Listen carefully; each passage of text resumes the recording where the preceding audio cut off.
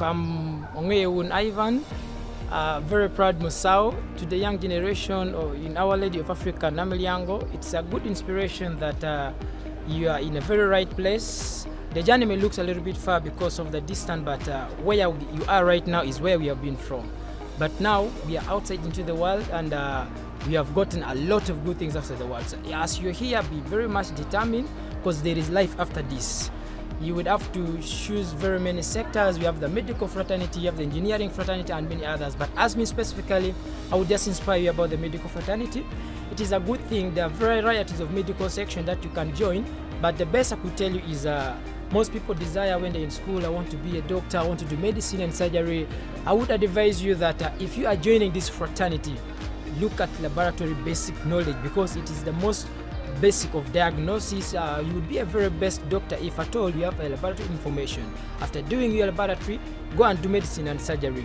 You can handle a patient effectively, because a doctor would require a laboratory confirmation before he assesses or before he goes through a treatment criteria on a patient. So it's a good thing that you're here. Tomorrow we shall be very glad when you join us in the medical fraternity.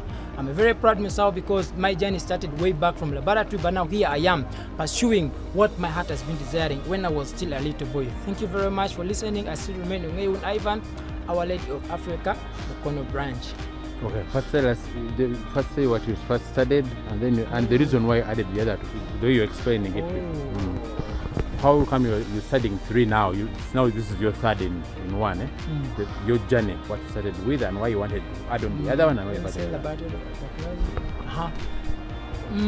Yeah, my journey started way back with laboratory. I started with medical laboratory technology, and I had loved it, but something came over. I realized that in the diagnosis level, I would be a very best doctor if I join in medicine and surgery, because if I want to become a specialist, I must be a specialist with a profound foundation that you're able to do something. So you may fail to really meet your target.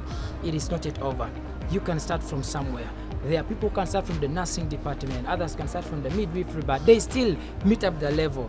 The backgrounds are join a medical, even if at certificate level, you can do your diploma at any medical fraternity, then you'll be open to join the bachelor courses. If at all you fail to make it at once, but do not lose hope, always keep on track. Another inspiration is like I had desired so much, like after my high school, I should proceed straight away to where my heart has been desired, but things have not really been easy. I thought that was the end of life, but I started way back from certificate. I have managed to proceed effectively, and now where I am is not because I finished the senior 6 and I moved straight away. No, I started from very down. I was so much determined. Here I am. My desire is to become a neurologist, but the pattern has been very fast, starting from medical laboratory. Now I'm connecting to medicine and surgery. Tomorrow I will connect, I will become a specialist. So I used a long route, but still I met my desire. The issue is not the journey you take, the issue is consistency, competence, and the love you have for what you want. No matter what it takes, always stay by your ground, on your strong foundation, you always make it.